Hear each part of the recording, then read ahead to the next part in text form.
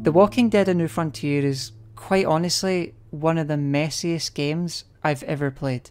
It's a game that was made when Telltale was arguably at its absolute worst. Just do us both a favor and pretend you're still asleep. I wouldn't start talking if I were you. We still got a haul ahead of us, and I'm not about to listen to you. What the hell? Stop! Oh, shit! No! It lacks polish, and more importantly, passion. It feels like a project that nobody wanted to make, but was mandated to by the studio, and the final result really shows. Kate, you hit Conrad. What? Is he... Yeah. Oh, God. The game was constantly being iterated on weeks before its release, and Telltale couldn't make up their fucking minds on what they wanted to do. Telltale did not know what story they wanted to tell, and as a result, they kept changing things left and right. My first few videos on the game were pretty rough, given that I was actively data mining the game as it was being released episodically. Part of the reason I did that in the first place was honestly because the first 2 episodes were just so terrible, I felt the need to find out if there was more to the game than there ended up being. But I had no idea just how far they went in sabotaging any success the game might have had. I suppose at the very least we got some decent music from it, right? Continuing the topic of music from the last video, there are at least 2 tracks I'm aware of that got cut. There might be more, but I don't care. Like the last albums Jared released, the A&F albums are organised chronologically, and from that we can figure out where these songs would have played. These next songs were supposed to play directly after the intro with Javier's family. Let's begin with the first one.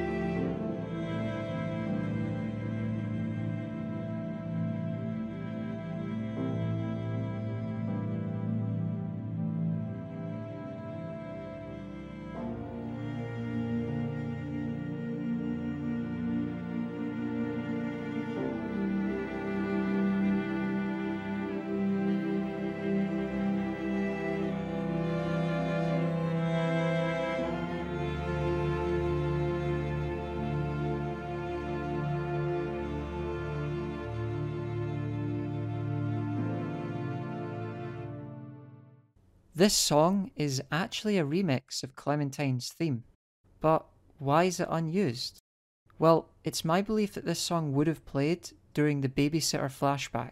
I mentioned it before, but there was supposed to be a flashback that showed how Sandra got bit, and how Clementine escaped to her treehouse.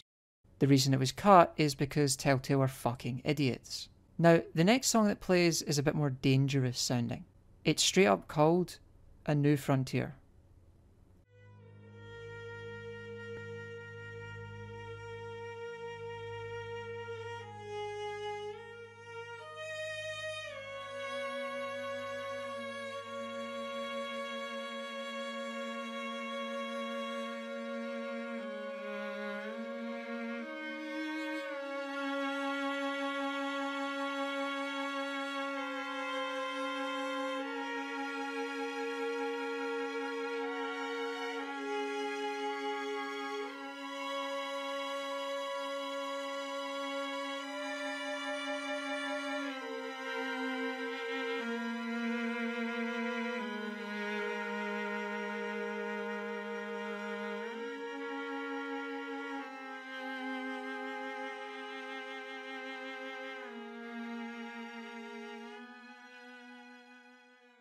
It can be assumed that directly after this Clementine flashback, day 1 of the apocalypse, that it would skip to the current day.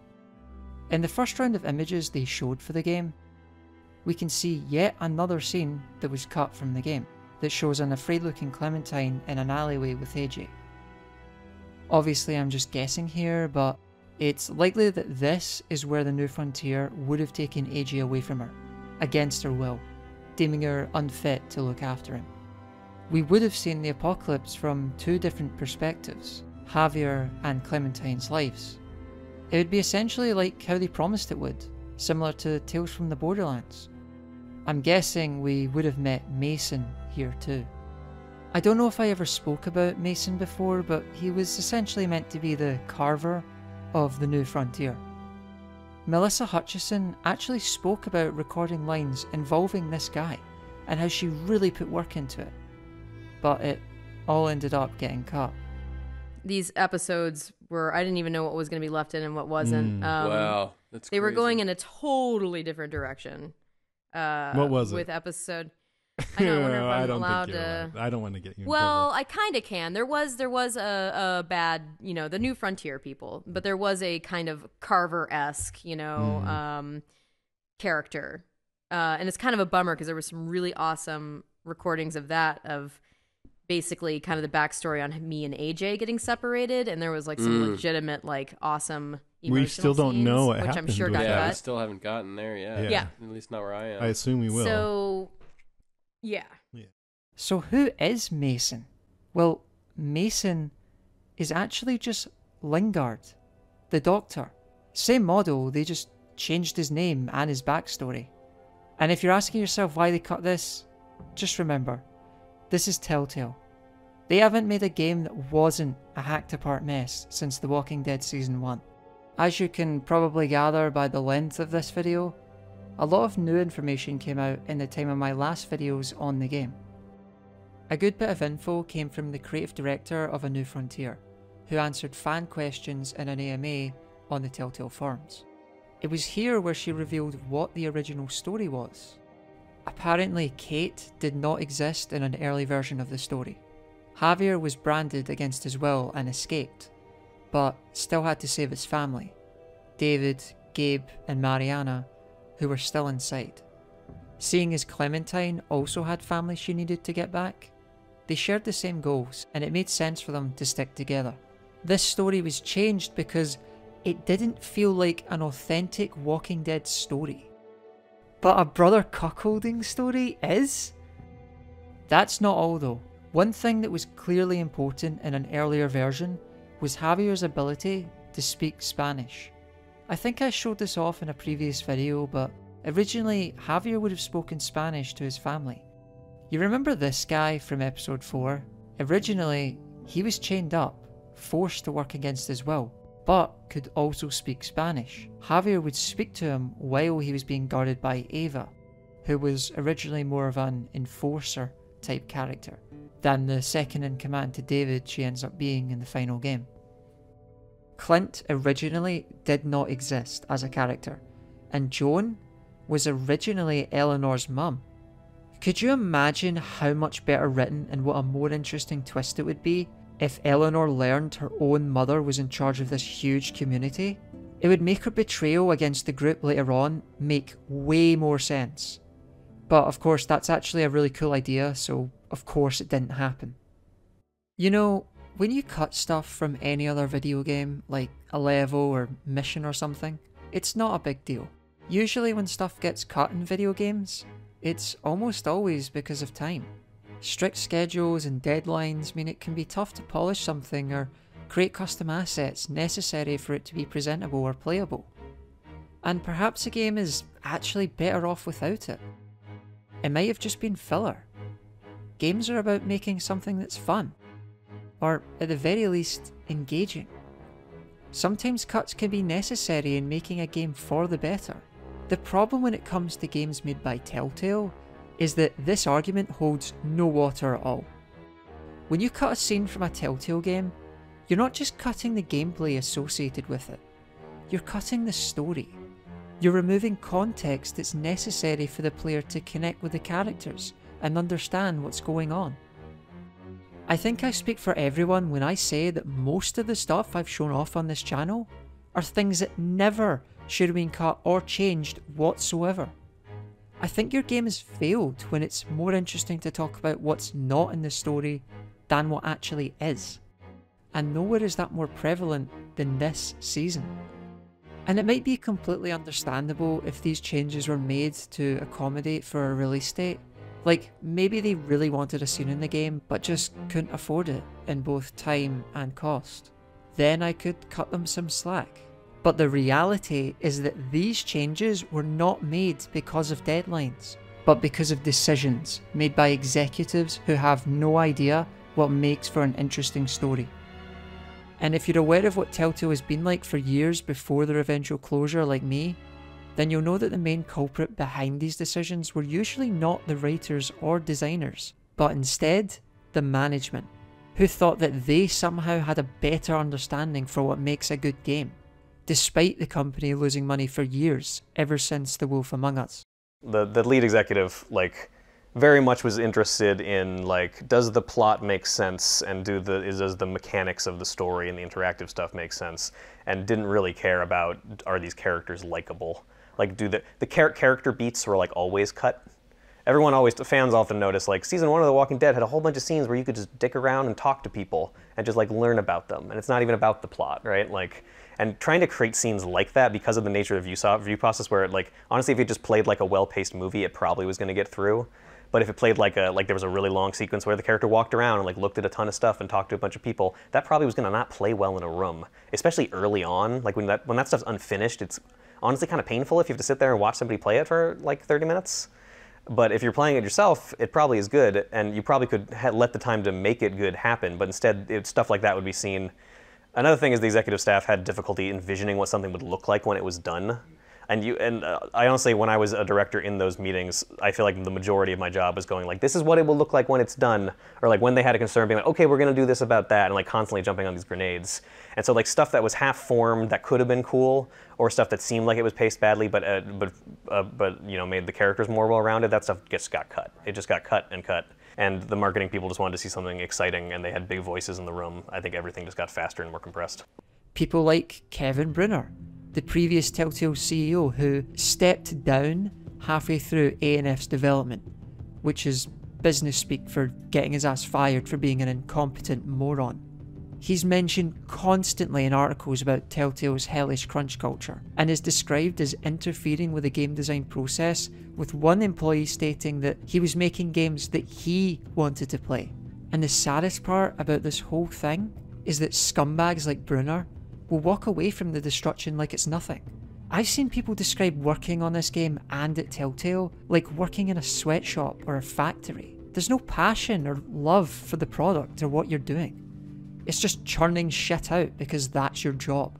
This was supposed to be the company of great storytellers, a company that heralded itself as taking a step forward for interactive narrative. But guess what? When your lead writer and 3 greatest talents literally leave the company before the second half of the game is out, it's almost guaranteed to be a catastrophe. And that's honestly what we got with A New Frontier. Okay, sorry about that. Got a bit off topic. Let's get back to talking about the walking pudding, a new dessert. Concept artists uploaded a lot of stuff after Telltale's collapse, as well as a definitive edition adding more that was never seen before. The Slaughterhouse was finally unveiled in concept art, as well as in-game renders. There's also this really weird image. I mean, just look at it. Javier's beard is literally painted on, and this image doesn't exactly represent the first episode whatsoever. I could not for the life of me track down where this image came from, and I wasn't entirely sure if it was fake or not. As it turns out though, it actually is real, as the Clem sprite used here was later reused for episode 3's promo image. It's not hard to understand why they didn't use this. Javier looks a fucking disgrace. And in case you're wondering, no, I don't have a clue why they decided to give Javier facial hair. Hey everyone, hasty as fuck edit because I can't be bothered to adjust the script, but the ex-senior marketing artist who worked at Telltale, Darren Yeo, uploaded his portfolio not that long ago while I was editing this video. On it we can see the original image that I thought might have been fake. So yeah, this definitely confirms it's real. Pretty weird timing, right? Looking at some of this concept art is genuinely depressing to me. Just look at this. You wouldn't even believe it was from A New Frontier. I want to play that game. We got some character art of Sandra, Clementine's babysitter from the flashback, as well as concept art of Clementine's house. I even found 2 in-game versions of it. The first is this one. The second one, according to the artist who made it, is just an improved version of the first. Jesus. Cut from the game and it was still being refined. Aren't you glad all the hard work people put into making this never saw the light of day? Oh, and speaking of flashbacks, do you remember that one concept art of a truck and a grave? Well, it turns out that this was supposed to be... Oh, thanks, Fawn. Well, it turns out that this was supposed to be from the scene where we were going to bury Jane after her suicide. In fact, if we use FreeCam during this scene, we can see that while they're sitting in front of House, because that's totally safe, Jane is quite literally staring at her own grave. Oh, but it gets better. Gavin Hammond, the voice actor of Kenny, was generous enough to do an AMA a while back on the unofficial Telltale Discord. In that, he spoke about a cut Kenny flashback that was planned. Sounds interesting, right? Well, it turns out it was a different idea for his death flashback. Do you know what they originally wanted to happen?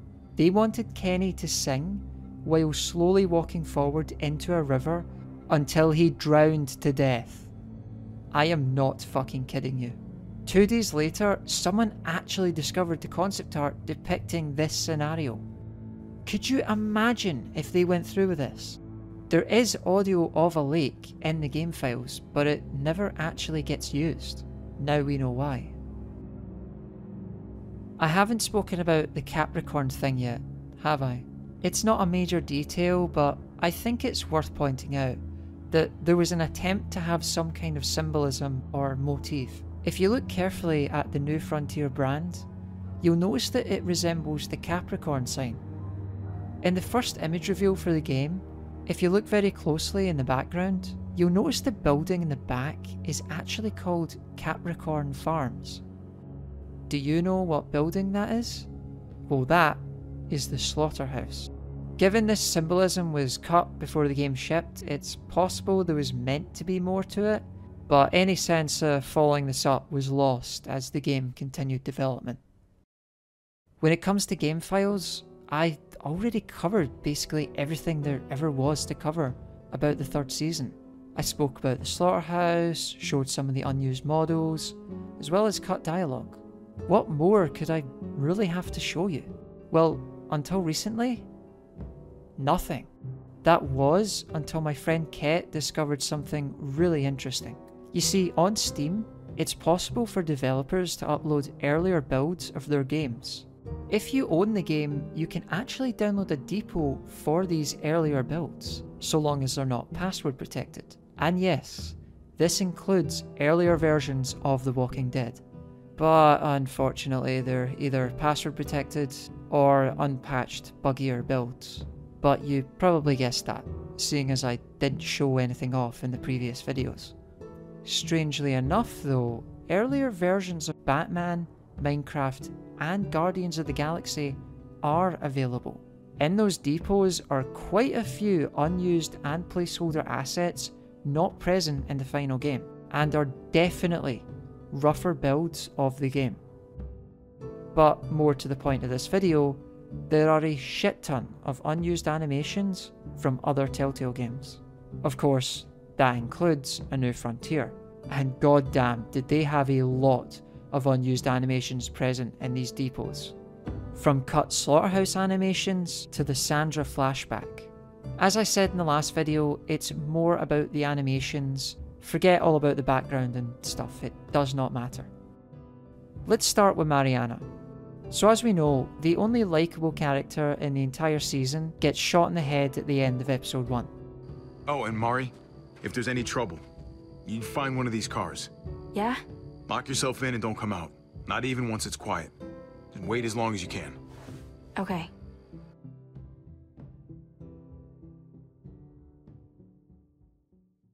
In the files, I discovered that she was originally meant to be shot in the neck. What I did not know is that in another version of the story, Javier would have put down Mariana after she turned.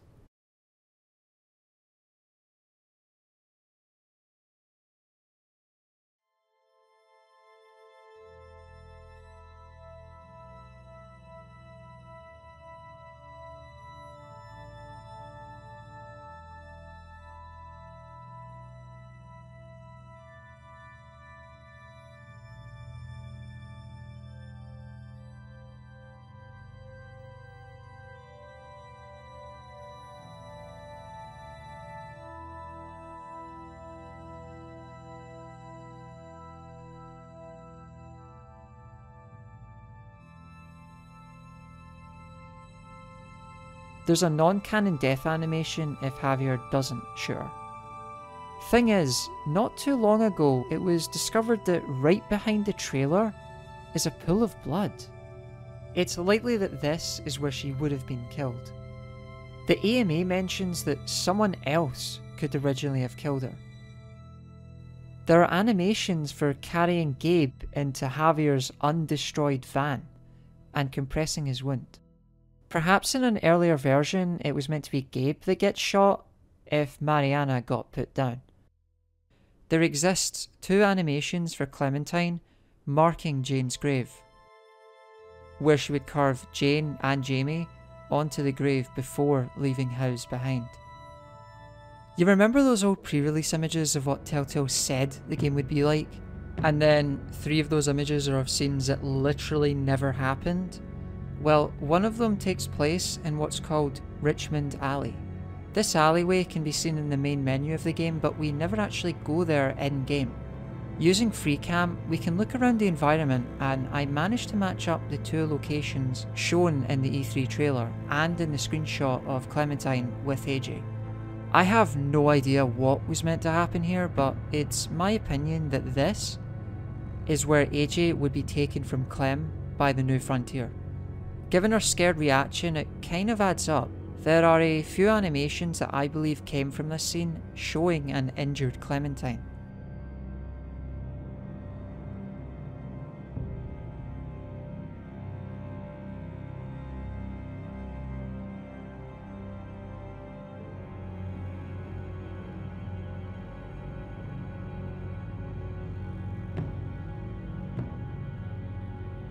The Slaughterhouse was another scene I spoke about in a previous video. I kind of went over everything there is to say about it, but new animations were discovered relating to it. I can now pretty much pinpoint exactly what happened. Both Clementine and Javier get captured by the New Frontier and get put into cages, surrounded by zombies in other cages. Luckily for Clem and Javier, the Prescott group, including Tripp and Eleanor, attack the New Frontier, and in the chaos give way for Clem and Javier to escape. However, with no weapons, Javier is forced to use the environment against the raiders. There are 2 pretty brutal animations involving throwing a raider into a saw and another into a hook.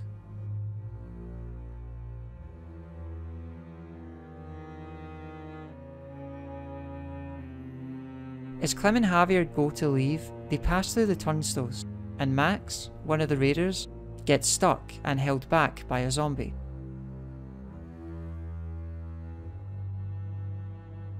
He tries to grab hold of Clementine, but fails.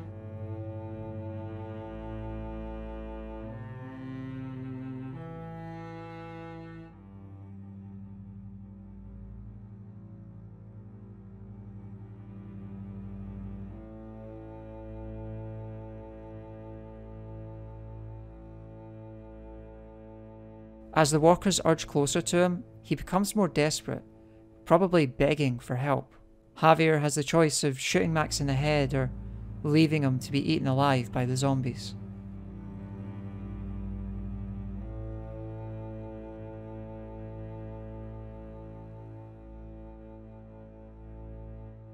Clementine then gets boosted by Javier to leave through the window and open the gate on the other side. Tripp and Javier then use a freezer to force the door shut, and presumably they all make a break for it. I think this is what the first image reveal represents. Clementine and Javier having escaped from essentially a New Frontier prison, with the Prescott group behind them, out for revenge, looking to get their families back.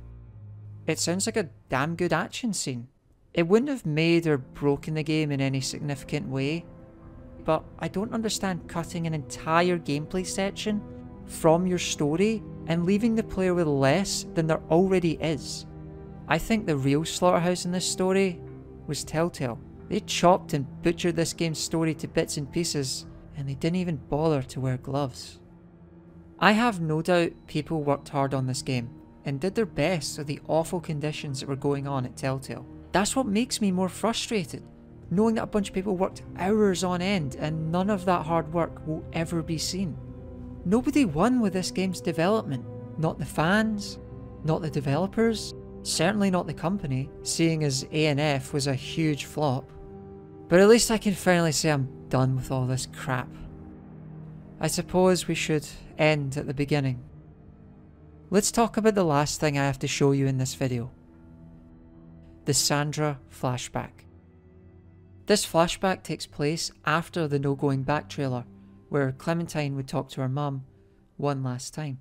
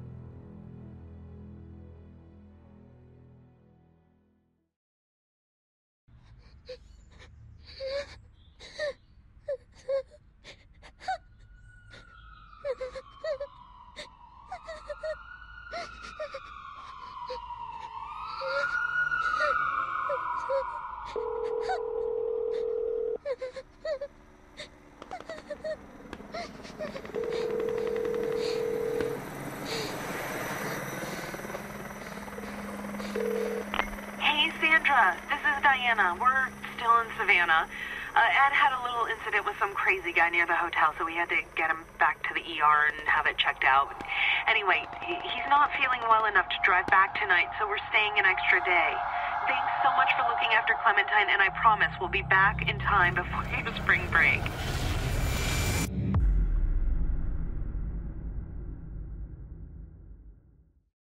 And so, that about does it for my Walking Dead update series. I've got one last video to make on the Walking Dead cut content that you're probably going to want to watch. Thank you for all of your support, and I hope to see you there. Peace.